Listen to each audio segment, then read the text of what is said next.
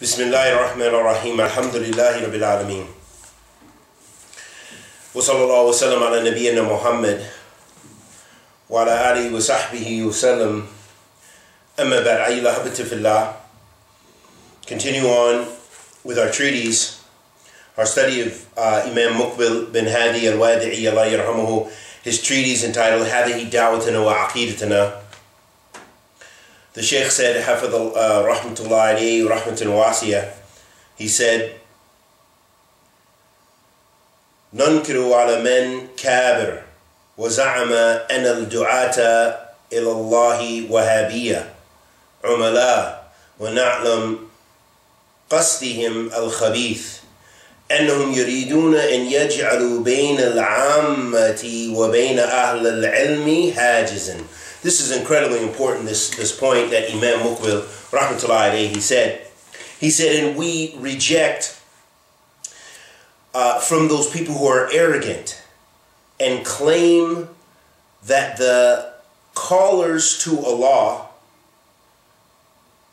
are Wahabis and that they are umala, meaning that they are employed or workers of the government. And we understand and know their intention, their wicked intention, that they want to make between the general people and the people of knowledge, cause a division, a divider between them. Subhanallah. What is highly relevant to our time, because this, again, this is Imam Muqbil. He died, Allah yarhamuhu, approximately about now, I would say, I think it was in 1999, and now we are in 2015 almost. So over 15 years ago, Allah yarhamuhu, subhanallah.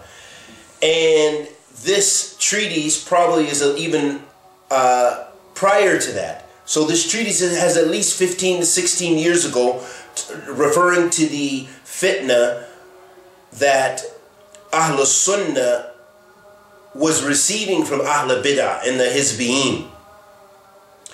And now, don't we have people who consider themselves who are callers, supposedly callers to Allah subhanahu wa ta'ala, who write and refute Salafis now, and who say that we want to put a barrier between the scholars, for example, in Saudi Arabia and the society in America? Don't we have people now who claim these very same claims or claims very similar to this? So it shows you that this da'wah khabitha, this wicked da'wah shaitaniyah, this satanic da'wah that is devised as a plot to separate the general people from the ulama, especially those ulama, those rasikhun fil ilm, because what these people, part of the, we are not always sure if it's a conscious plot or it is just they've deceived themselves.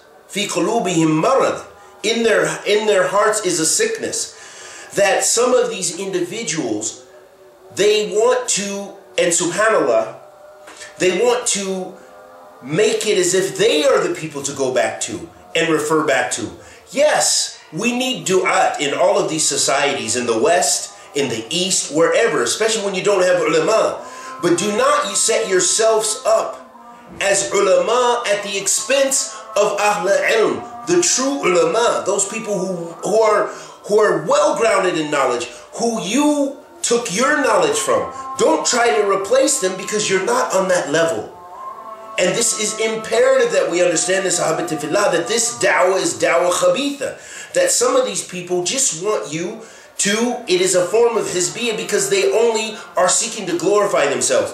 Please refer to me for your affairs. Please refer to him, my friend. Please refer to so-and-so, who's just a da'i, who's maybe a da'i of Ikhwan al-Muslimin, or some other minhaj khabitha, which goes against Kitabillah wa Sunnatul Rasul sallallahu alayhi wa sallam and the understanding of the Salaf of this ummah.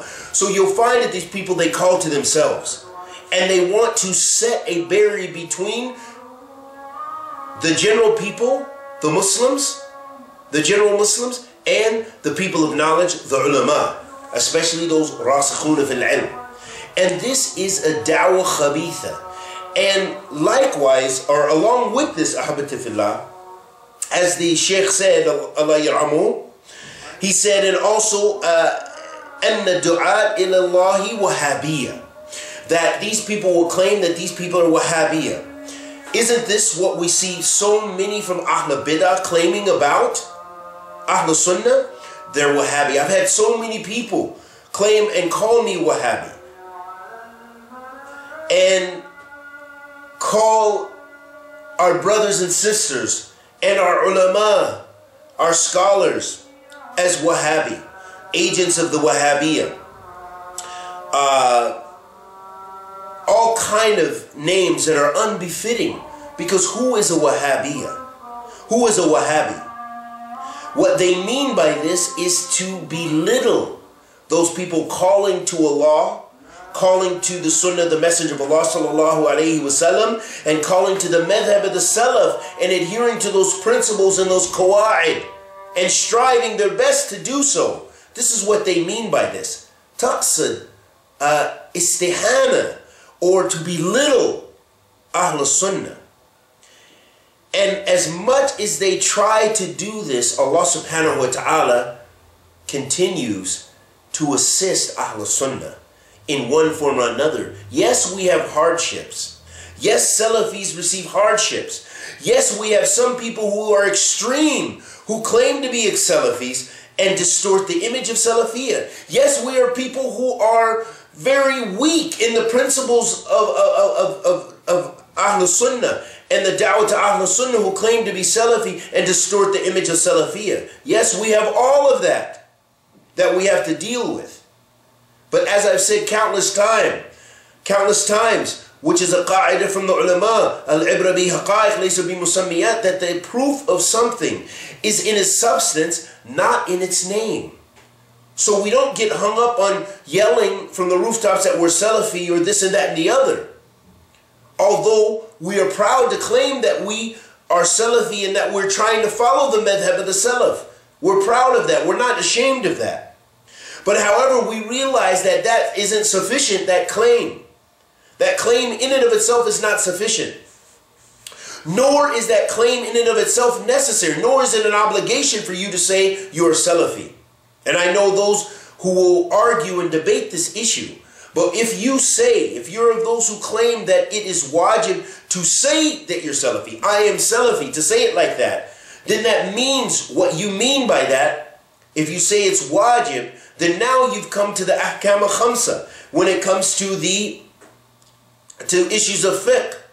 And that means what you're saying is that if you do not say that, then you are now that it's sinful. That it's sinful to not say that. So that's why we don't say, as many of our ulama say, that it's not wajib necessarily to say that you're Salafi. You should. They recommend that. But to say that it's wajib, then that means now you have made something wajib, that it is sinful to leave it. That's what we mean by wajib. So we have to be careful with our claims and make sure that we adhere to Kitab wa Sunnah. Along with this, ahbati fillah, is we could continue to explore this issue of Wahhabiyya, and it is an issue that won't end. But these people, they try to use that term in a derogatory, it's a derogatory term. But you should never make something derogatory if it comes from one of the names of Allah Azza wa Jal. Al-Wahhab. رَبَّنَا لَا تَزِغْ قُلُوبَنَا بَعْدَ إِذْ هَدَيْتَنَا وَهَبْ لَنَا مِن لَدُنكَ رَحْمَةً إِنَّكَ أَنْتَ الْوَهَّابُ. This is a dua in the Quran. This is a dua that we say, that is the speech of Allah subhanahu wa ta'ala, and affirms for us that Allah is Al-Wahhab. He is the giver. He subhanahu wa ta'ala gives. And He subhanahu wa ta'ala is the supplier of our rizq and our creator. And those are one of His divine names and attributes. So how is it you can make something derogatory from it? Look at how Ahl Bid'a how their zayd in their hearts has covered their aql in their intellect, that they even distort one of Allah subhanahu wa ta'ala's names and make it madhmoom indahu. So this is an evil, wicked distortion. And they mean by it to belittle the du'at, as the Shaykh said, rahmatullah, rahmatin wasi'a alayh. And with regards to this, ahbati fillah, what is mentioned in the explanation of this treatise is that the enemies of Islam from prior times, or in the past, up until now, have used these kind of names. First and foremost, the enemies of Islam use these names to distort the dawah of the Anbiya and the Rusul, to claim by giving them names and speaking about them in wicked ways. And for example, the Prophet ﷺ, they called him Sahir, that he was a practicer of magic, a magician. They called him Majnoon. They said that he was crazy. وَعِيَاذًا بِاللَّهِ مِنْ ذَلِكَ. They said that he was kadhab, that he was a liar. All of these are claims that they claimed about the Anbiya of Allah Azza wa Jal. Salawatu Rabbi wa salamuhu alayhi. But however, those wicked names did not deter them from their dawah. And likewise, if the Anbiya themselves were attacked, and their honor was attacked, and they were attacked by the people, and they for only calling to Allah subhanahu wa ta'ala, of course, people who calling to Kitab wa Sunnah and the understanding of the Salaf will be attacked, because that is part of the minhaj of the Anbiya. That is part of the warath al-Anbiya. That those people are scholars. They inherit knowledge. That's what they inherit from the ulama, from the Anbiya. Al-ulama warath al-Anbiya. That they're the inheritors of the prophets. Why? They inherit their hardships as well in dawah. They inherit the knowledge from them in order and that path is so steep that when they're calling to that path, they will receive harm. And they will have people speaking ill of them. And some of the names that some of the people, like from amongst the Hizbiyin, you have a sheikh, his name is Abdurrahman Abdul Khalik in Kuwait. And some of the things that he has written in his very treatise or in his tapes, you'll find him saying, Ulama Haid wa Nifas, that they're the scholars of menstrual blood and postpartum bleeding. Meaning that the scholars, they speak about these issues when they don't know the fiqh waqiyah. They don't know what's relevant in the societies, what's going on in the news and in the world. And this is a khata. This is a very severe mistake. And this is the same da'wah that we have from those people, and I'm going to name them, like Yasir Qadi and others who are amongst the English-speaking community, spreading the same thing, saying the scholars are out of touch, and giving examples in their lectures to belittle the scholars. Those lectures, those speeches, when you're speaking about the scholars like that, are not encouraging the youth to take from the scholars to learn Arabic and go seek knowledge in the Muslim lands, but instead those lectures are belittling the scholars, encouraging the youth to come back to them, to come back to taking their knowledge from Nu'man Ali Khan, to take their knowledge from Yasir Qadi, to take their knowledge from Suhaib Webb, from Hamza Yusuf and these Sufis and other people. This is what they're encouraging. Instead of encouraging people to go back to those people who are tamessik bi sunnah. And those people, like the ulama, the scholars of Islam, those people who've helped, and Allah used them as tools to preserve this religion, because they adhered to the madhab of the Salaf throughout times. And they will continue until until the sa'a is established, until the hour is established. This is why the Prophet ﷺ said, لا تزال طائفة من أمتي ظاهرين على الحق حتى يأتيهم أمر الله وهم على ذلك. That the talking about Ahl Sunnah, Ahl Hadeeth, Ahl Ilm, Ahl Jihad, Ahl Sunnah, that they will continue to be a group from my nation on the haqq, on the truth, until they meet Allah, until the day of judgment. Hatta takum as-sa'a. They'll always be there. But these people who distort the names and try to belittle Salafiyah, the da'wah to Ahl Sunnah, try to belittle it by giving it names. Salafis are this, Wahabi this, Salafi Jihadi, calling people Salafi Jihadi. We don't know what a Salafi Jihadi is. This is also another false claim and alqab that's given from the people. But we say if someone is from the Salafis, that they're from Ahl Sunnati wal Jama'ah, they're from Ahl Sunnah. They say they're Salafi. Best. We claim that we say they're Salafi. But we don't have to add these alqab, Salafi Jihadi, Salafi Takfiri, because Takfir, Salafis are far from it without its conditions and without its prohibitions and without those qawaid and principles that are established by the ulama that are based on Kitabillah wa Sunnat Rasul sallallahu alayhi wa sallam and the understanding of the Salaf of this ummah. And likewise jihad fi sabilillah. We don't say that ISIS is Salafi jihadis. No, we say that they are jihadi takfiris. We don't say that, we don't claim anything to do with Salafiyah. We don't say they're from Ahl Sunnati wal Jama'ah.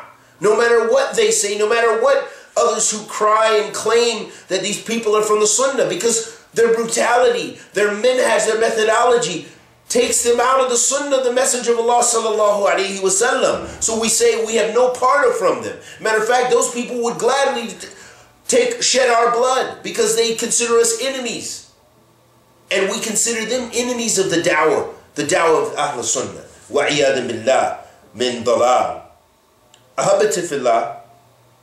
Those are just some of the things. And as Imam Muqbil said, and he mentioned some of those things that in his time, Ahl Bid'a was claiming about the scholars, saying, La ya'rafun al-waqi'. As we heard this da'wah in the 90s, the late 90s, mid-90s, that they would say about the ulama of Ahl Sunnah, they don't understand the current events and current affairs, and they need to study, and you need to study current event and current affairs. No, you should have some knowledge of those things. And don't think that your ulama of Ahl Sunnah don't know about those things. But they know about those things what is sufficient. Not in going into depth and following every news article, every news channel, and what did Jadeedah say, what did Al-Albani say, what did CNN say, what did this one say. No, they don't go and spend all of their time, because they spend their time spreading the good, spreading what we need to practice our religion, and understanding those current affairs and current issues in the context of the religion, and making fatwa relevant to those things.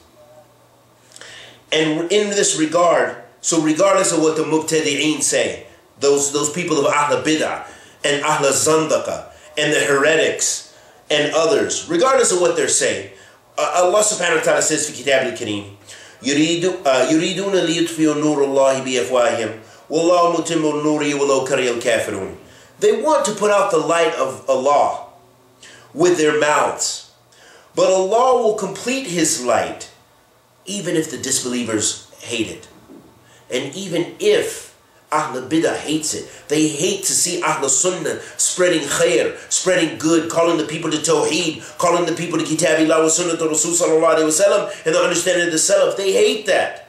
So وَلَوْ كَرِيَ Ahl Bid'ah, even if Ahl Bid'ah hates it, Ahl Sunnah is going to continue. لا تزال طائفة من أمتي ظاهرين على الحق حتى يأتيهم أمر الله وهم على ذلك كما قال النبي صلى الله عليه وعلى آله وسلم. And we ask Allah the Almighty to accept our good and forgive our evil. Anything I said that was correct was from Allah Azza wa Jal. Anything I said that was incorrect was from myself and the shaitan. وصلى الله وسلم على نبينا محمد وعلى آله وصحبه وسلم.